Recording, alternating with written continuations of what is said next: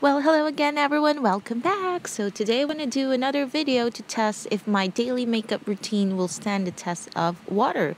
So I start off with a clean face and then use toner on it. I use Wonderpore and then I layer it with a few drops of its skin Pore Effector or VB Effector. So just lather it on there and then put another layer of dust cut cream from Etude house. So this helps eliminate pollution and dust from your face, so at least it will keep your pores clean and healthy. Then of course, since I'm going to the pool, a layer of sunscreen is very important. This is a tinted sunscreen from Etude as well, the Sunprise sunscreen. Right, it has SPF 50. And don't forget your neck. And I just want to show you that this April skin really does cover hyperpigmentation or pimple marks, as you can see here in my video. Don't forget to also apply it on your neck to have an equal shade. And for my cheeks, I use this dual purpose tint from Moly. I love it because it has a very colorful tint, unlike the one from Etude house. So just a bit more there.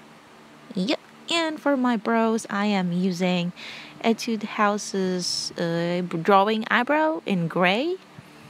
So I like straight brows instead of those arches. It makes you look kinder, or it makes your face look softer instead of being all that harsh or suplada type girl. Yep, so I'm not really great at doing my brows, but I'm trying my best. Just use the spoolie to spread it out evenly so that you won't have harsh lines. And this is an eyeliner from Japan. It's a gift, and it's my first time trying it out.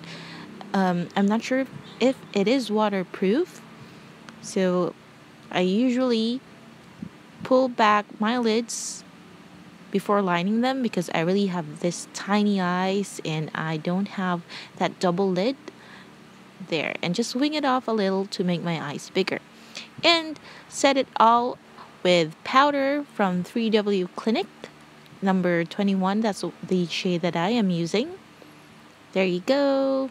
And don't forget your lids as well. Oh, and this is a new product that I am testing out. It's the Haratattoo lip tattoo in red. And it's like all your other lip tattoos. You'd have to apply it on your lips thickly, but I didn't do that.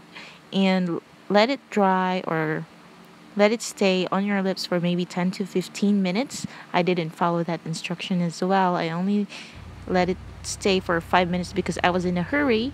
So once it's dry, as you can see, you can peel it off. So it's like peeling off your skin. One thing that I've noticed is that the color sticks more to your moisturized lips. So if you have dry lips, then I don't think this would really work. I'll show you in a bit later. There you go. So once you've peeled it off, it's completely dry and it won't smudge. Well, it did a little, but the cotton ball was wet, right? And the color is from my tint. So I'm dabbing a little Vaseline for my lips to keep it moist. And so that is what happened, I mean.